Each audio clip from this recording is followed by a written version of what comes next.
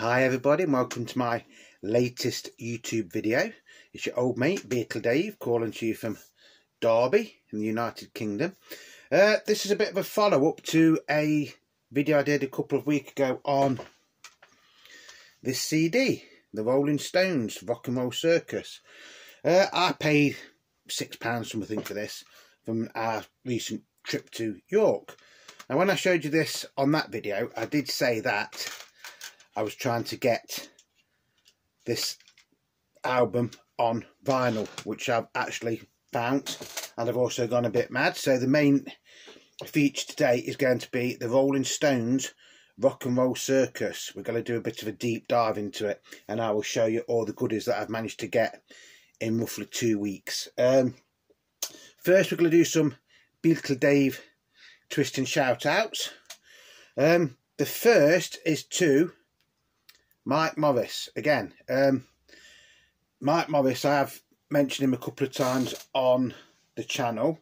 I'd just like to mention his latest video, and I'm not going to spoil it, but he's actually found a Holy Grail, so it's worth checking out. So there's your twist and your shout out to Mike Morris.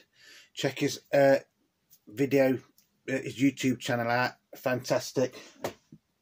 And if you check his latest video, his latest episode of what he's found, you'll be surprised. He hasn't actually told you what he paid for it, but it's a fantastic find.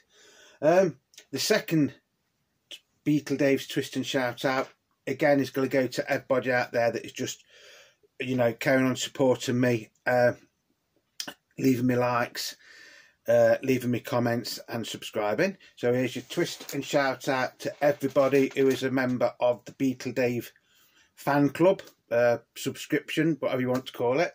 I'm quite overwhelmed. We are getting some really nice comments and everything now. And the final, there's one more twist and shout out I nearly forgot, is to my old mate Terry Man. So here's your twist and shout out to Terry Man.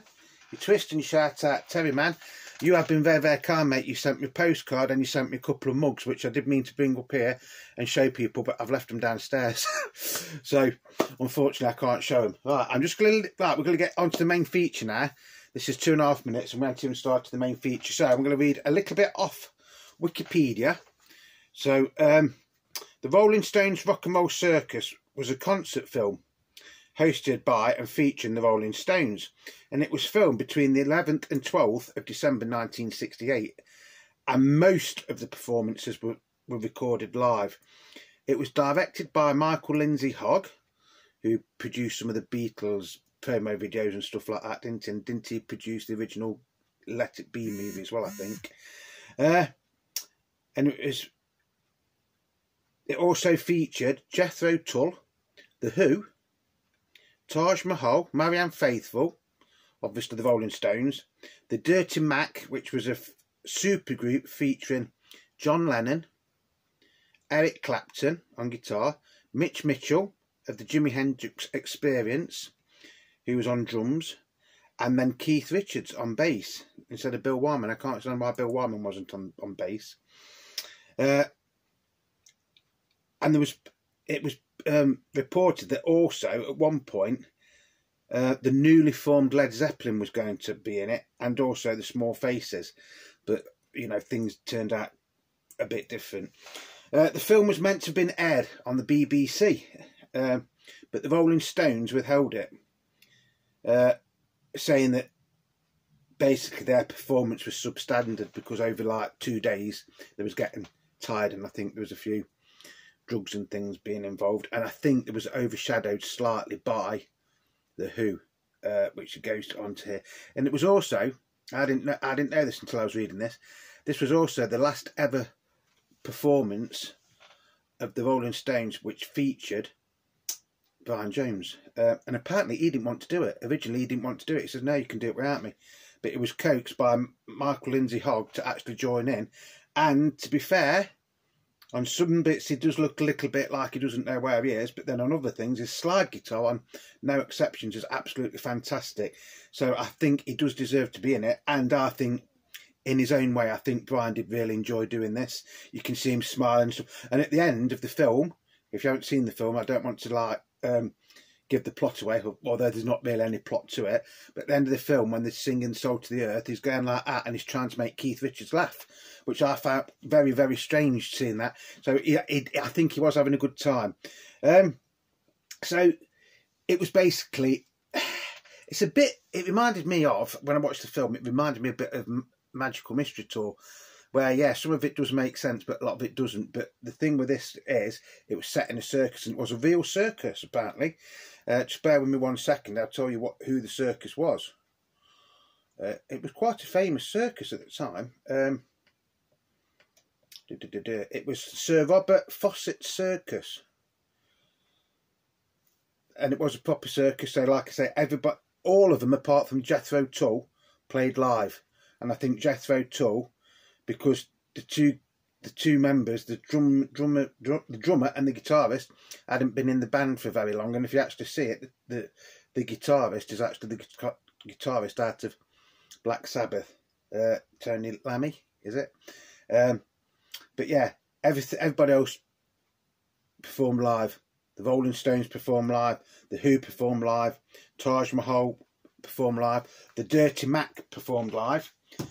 You know, it is well worth actually seeing this film. Now the thing is, just go back up a little bit.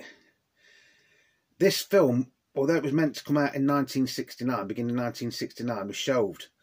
And over the years, there were certain people who tried to edit it and things like that. At one point, it was actually offered to the Who, and it was going to be the Who's Rock and Roll Circus. So they would have edited the Rolling Stones out of it probably. But it wasn't actually officially released until October 1996. 1996. It was a long time after 1968, isn't it? But then that came out. It had a very short theatrical release according to this, and then you had your home media, which was, you know, your VHS tapes, later on DVDs and now Blu-rays and things like that. I was absolutely amazed with this. When I listened to this, when I got it, I thought, wow, you know, I had seen the film. I did actually watched it on YouTube of all places. So I did know what to expect, but listening to this is a lot clearer on this CD than what it was on the film I watched. Right, so I said when I got this that I wanted to get the vinyl. And Beatle Dave being Beatle Dave doesn't do anything by halves, does he? I mean, the CD, I don't mind. So I've got the vinyl and I've got this as well. So we'll look at this first. This is the Rolling Stones Rock and Roll Circus. It's a limited edition. It's a film and expanded soundtrack set. So you get 4 discs in this. And it also includes newly discovered audio. So on this you get a DVD of the film and you get a Blu-ray of the film. Now I've watched the Blu-ray. And the Blu-ray is better than the film I watched on YouTube last year or the year before. It has been cleaned up and it does sound really, really nice. And it does come across like everybody involved is actually having a good time. John Lennon's laughing and joking and things like that. Like I say, Brian Jones is laughing and joking. Yes, it does look a bit sort of in some places like, what the hell am I doing sort of thing. But when he's playing his guitar, he's in his element. And like I say, his slide guitar on No Acceptations is absolutely fantastic. Now, the other thing about this is, according to Wikipedia, Mick Jagger wanted this Rock and Roll Circus to promote the Beggars Banquet album. So a lot of the songs that the Rolling Stones did perform was off that album. So yeah, this is what we get. This is, like I say, it's a CD. Well, it's a double CD. And then you get a Blu-ray and a DVD. You get 2 CDs because the second CD is actually all bonus tracks. And there is extra commentary and stuff on it. That is a fantastic picture. I don't know if you can see that right. So that has got the Rolling Stones. And then you've got Marianne Faithfull. I think that's supposed to be Marianne Faithfull there. And then you've got, I think that's Jimi Hendrix. Eric Clapton. Then you've got the Rolling Stones. Then you've got Yoko Ono, John Lennon, and then I think that's Pete Townsend out of the Who. And at the beginning of the film, although that is like a painting, that is how the film starts. This is actually quite good because you do get like a little booklet with it. So you have got some thing, you know, a lot of things about the film. You've got, I mean, look how happy they look there. Marianne Faithfull. I think at the time this was recorded, this film, I think Marianne Faithfull was still Mick Jagger's girlfriend, wasn't she, at the time? That is the supergroup that sort of like was but never was. That is the Dirty Mac, before John decided to do the Plastic Ono Band. Fantastic though. Their version of Your Blues, dare I say it, sounds just as good as the Beatles' version of the then current White Album, if not slightly better. Yeah, might be slightly better. That's them singing The Soul to the Earth. Now you look at Brian Jones there, but yeah, he doesn't look in the best of health, but he's got a massive smile on his face. He's probably thinking, what the hell am I doing here? Stills from the film. Rehearsals.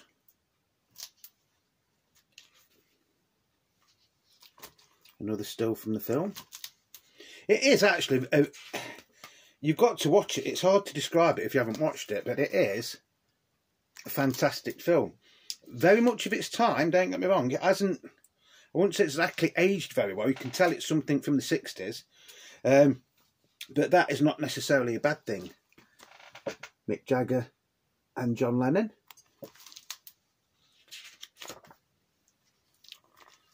Old Mickey boy there, look.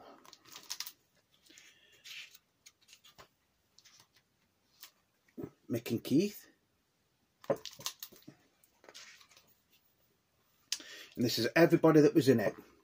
So if you wanted to stop that, freeze it and zoom in, that is everybody that was in it and who played what.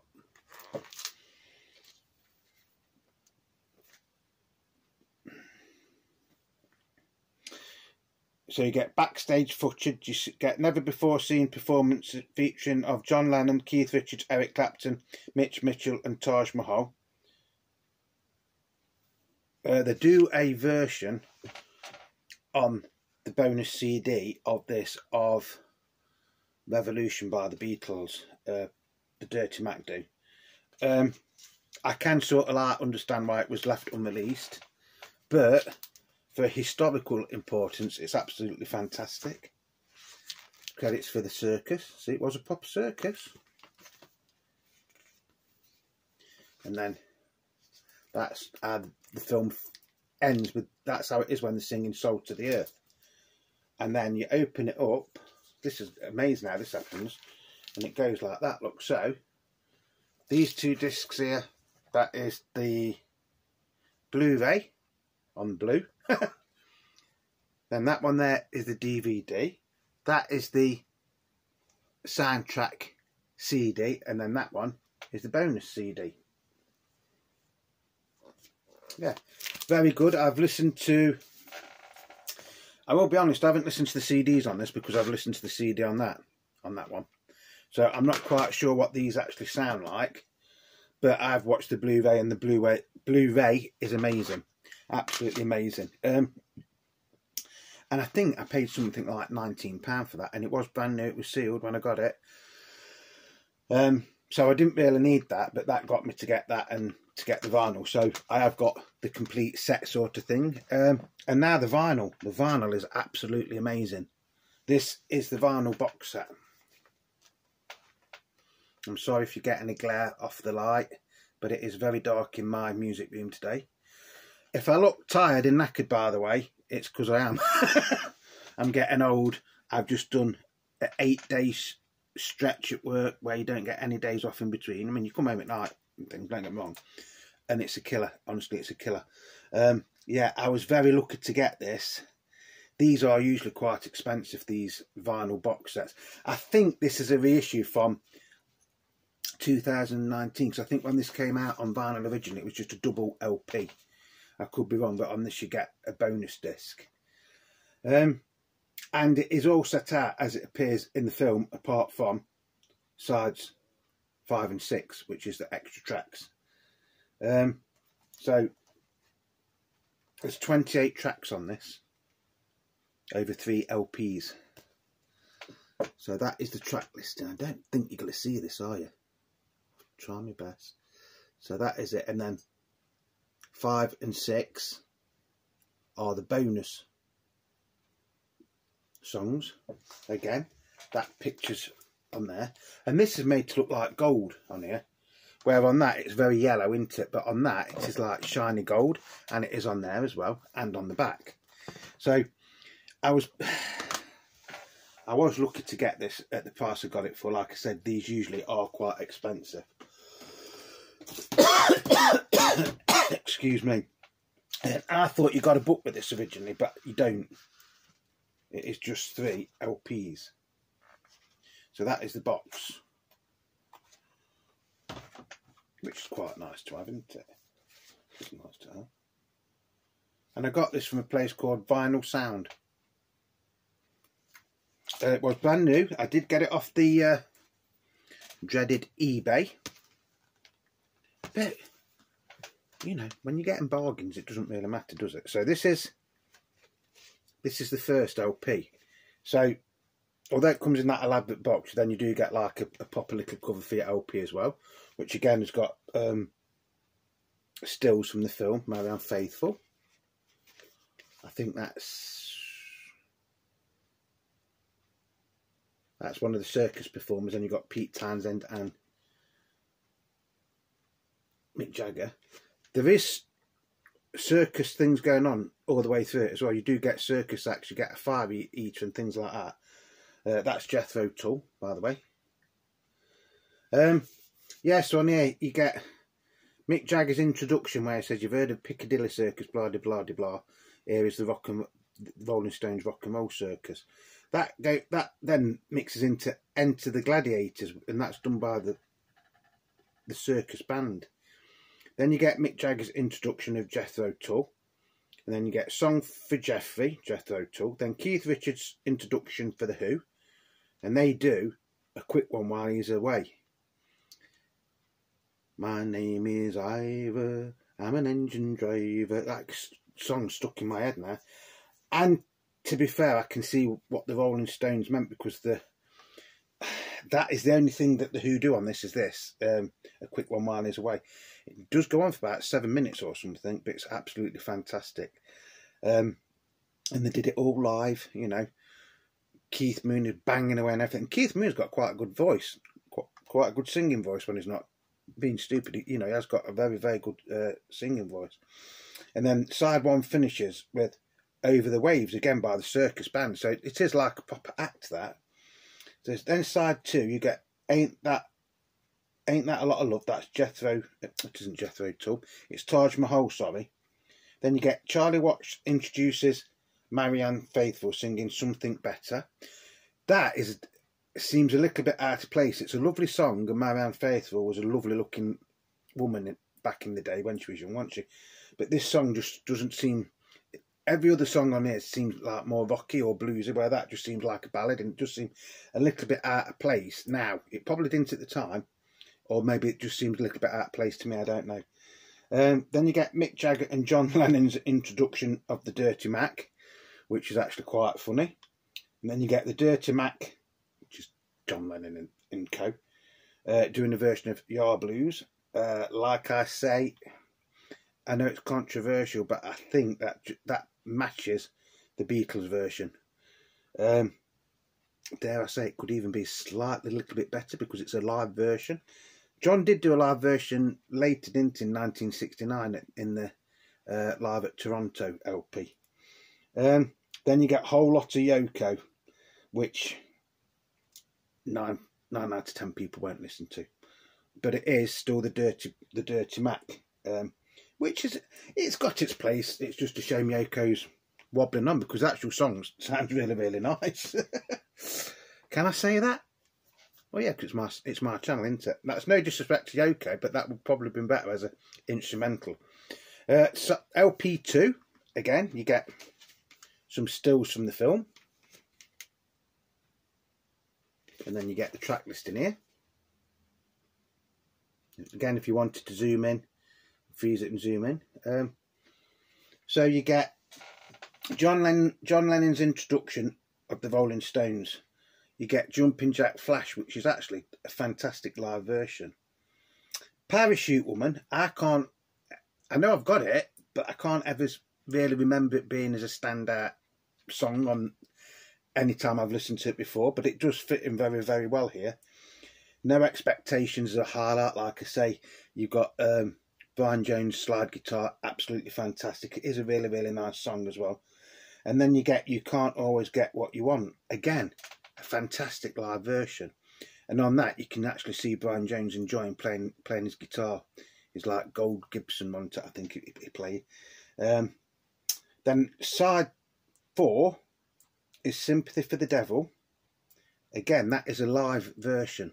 They're not miming, it's all live. And for some reason, they've got Brian Jones shaking some maracas all the way through it. Now, to me, it's a fantastic version, don't get me wrong. But it would have been better to have, in my opinion, and again, it is just my opinion, to have Brian playing his guitar on it. And I think they did do a version of him playing the guitar somewhere. I think I've read that somewhere. Or is it just in my head? But it just seems a shame that, you know, he was reduced to playing maracas for that. And it's a long song, isn't it, to be shaking, to shake your maracas to. And then you get the end of the film is Salt of the Earth. And that is them, Keith Richards and Mick Jagger sing live to pre-recorded backing track of that. And at the end, they're all going like that. And as I say, that is where you can actually see Brian Jones really, really enjoying himself. So yeah, that is the track list on that. And if you wanted to do what track list on the other one, I don't know if I did that. Again, if you wanted to freeze it and zoom in. So that is the 2 albums that make the proper album, or the soundtrack to the film. Now this one is the bonus album. The Dirty Mac, look there.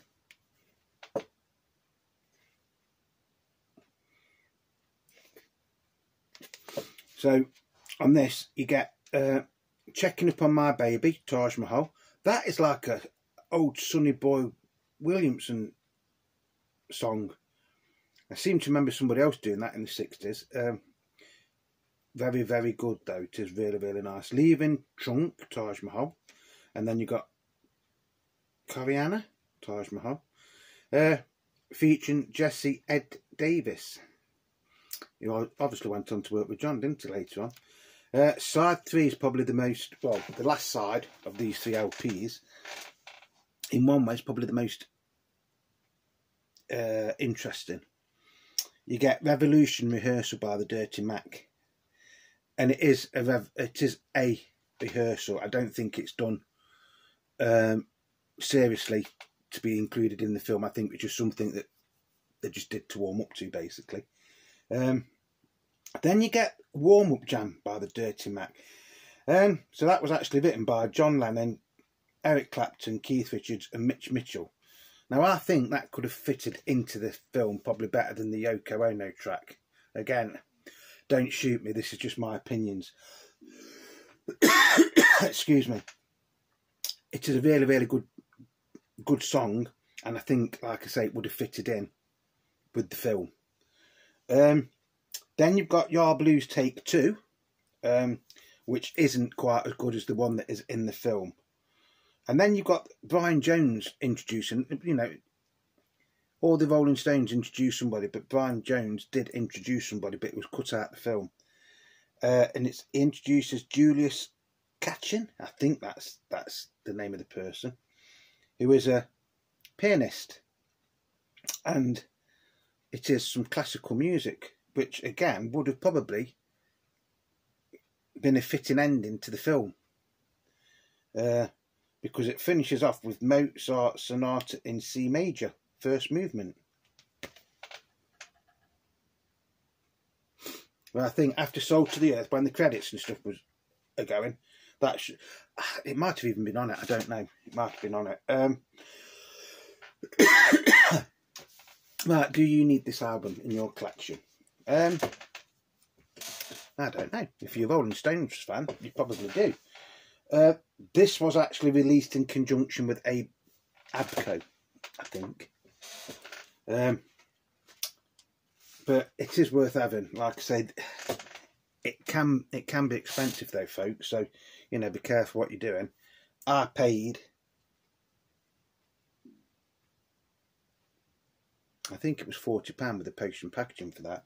Now for 3 LPs, I don't think that's too bad a deal. In some ways, again, this is just my observation and my opinion, these sound better, or even these sound better on the vinyl than what they do on the CD. That is just my opinion. If you've got this, then technically you don't need that, I suppose. And if you've got that, then technically you don't need that. See what I'm saying? You know, I've just got it so that I've got all 3 of these. The only thing that I might look out for, and again, this is a big might, because I don't know if she'll let me do it or not, is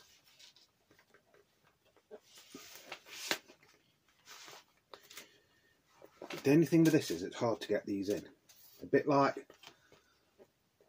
the Cartney's Band on the Run thing. It's not as bad as that, but isn't that a lovely package? I think what they should have done with this is release this as a fully fledged box set.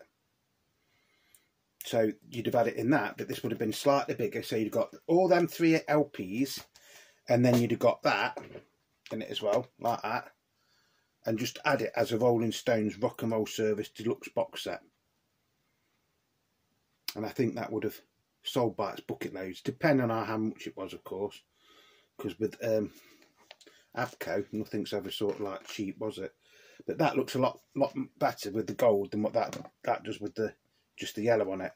That is a fantastic CD. If that's all you can afford to buy, get that. But I do think that and that would make a fantastic deluxe box set. And you could even take the book out that and have it, you know, blown up a little bit, so it would be like a fully fledged book. Yeah, what was I saying? The only thing I might look out for now, although to be fair, I haven't seen it, is the original LP for this. Bear with 1 sec, folks. Excuse me, I just need a drink of juice. I've got a bit of a groggy throat this morning. That's better. Yeah, fantastic. I'm very, very glad and proud to have that, or these items, in my collection now. If you do know if you can get the LP on its own without it being a box set, please let me know. I think you can, I'm sure. And I don't know, 1996 this came out, didn't it, on VHS and CD. So it might not have ever been released on an LP until this little box set thing. I haven't really spent a fortune, folks, to be honest, have I? I mean, that was £6, and you've got about £55, just under £60 for those 2 there. Bearing in mind, you've got everything there, haven't you? You've got the DVD, the Blu-ray, a remastered CD, I think it is, and the extra songs. You've also got the extra songs on that, but it is nice to have it on vinyl. Excuse me, folks. I'm begging my pardon. Yeah, I love it. I do, I love it. If you've got any of these, by the way, if you've got like single CD, that one, or the vinyl box set, leave me a comment. What do you think? Do you think the quality's good? Do you think the Rolling Stones were right to shelve it, or Alan Klein was right to shelve it? Do you think it would have been better coming out in 1969? See, that's the big question, isn't it? Because it's like, I can sort of like relate to this with the Magical Mystery Tour. I've always loved the Magical Mystery Tour, the film. I think it's a fantastic piece of work. I think it's something the Beatles were very good at, was doing something and doing it so that people didn't expect them necessarily do that. Now, when that came out, that was slated by the critics and by most fans as well. Now it's classed as like a little gem, isn't it? You know, it's like a little mini masterpiece. And I think this is the same sort of thing. I think because we waited so long for this to be released, I think this seemed old when it came out. Whereas if it would have been released in 1969, as it was intended to be, as a warts and all thing, you know, I think that would have been a highlight of the Rolling Stones. I'm not saying it's not a highlight now, it is a highlight, but it probably hasn't aged as well as what it would have if it would have been released at the time it was recorded. It's a fascinating insight when you're watching the movie, by the way, to see what Flower Power, or the Summer of Love, or whatever you want to call it, the swinging London, the swinging 60s, was actually like. Everybody in the audience and everything, I mean, I think there was all friends of the Rolling Stones and all that lot anyway. I don't think there was like normal people that coming off the street. They're all enjoying it. They're all loving watching all those musicians play live. I think the Rolling Stones do actually come across quite well. Were they upstaged by The Who? I don't know. Honestly, don't know. I do know I enjoyed the Quick 1 Miles Away sort of thing. I did enjoy that, and it is one of the highlights of the film, yeah. But then again, seeing John Lennon performing Yard Blues without the other Beatles is a highlight of the film. You know, seeing John Lennon performing live without Paul McCartney, Ringo or George. You know, it's fascinating, but it is actually also a bit strange to see, because, you know, technically he was still with the Beatles then, wasn't he? And I think the Rolling Stones' performances of their songs are amazing. If I had to pick, what shall we pick? I would say No Expectations. That deserves to be on here, definitely. And they perform that absolutely amazing. Sympathy for the Devil, again, faultless performance. You Can't Always Get What You Want, again, fantastic song, worthy of it. I think everything that the Rolling Stones do on this project deserves to be in it. Soul to the Earth is a fantastic song to finish the whole album, DVD, film, however you want to call it, off with. Yeah, and it is a masterpiece. I would say that is a masterpiece. You might not agree. You might think it's a load of crap, Dave. What you bought all that for? Because I do these things, don't I? I do these things, but at least I've got virtually a complete set now, which is nice, and we'll be going into my ever-increasing Rolling Stones collection. So I hope you've enjoyed that. I hope it's been a bit of entertainment. I hope you learnt a little bit about that.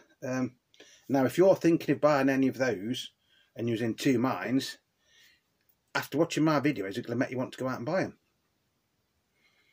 I don't regret buying any of them, to be honest. I think each one of them has its rightful place in the collection. And if you're lucky enough like me to get all three of them, you've done very well and you'll be very, very happy.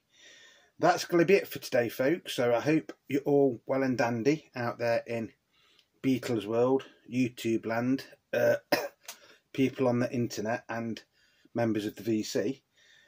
Any thoughts you've got on any of these things I've shown you today? It is a bit of a deep dive, but it's also just a little bit of fun as well. Like I say, I'm very, very happy, and I know I'm quite honoured in one way to get all those in such a short period of time as well. About 2 weeks to get all them.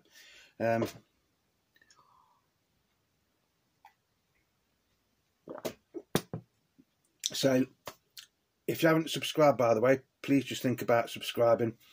It is free, it doesn't cost you a penny. If you've liked this video and you're not subscribed, just think about hitting that button, which is somewhere down there. That looks weird. That's weird. Yeah, it is free, it doesn't cost you a penny. If you want to leave me a comment, please leave a comment. I do read every comment, and I do try to answer as many as I can. And do me a favour, if you like this video, just leave me a thumbs up, because that helps YouTube promote the channel to new people. And that's going to be it. By the way, if you want a shout out on the next Beatle Dave's Twist and Shout Outs, just leave me a comment. That's all you've got to do. So until the next time, it's wishing you all peace, love and happiness wherever you are in the world. Remember, Beatle Dave loves you. You are the beat of Beatle Dave. And until the next time, it's love and peace, man.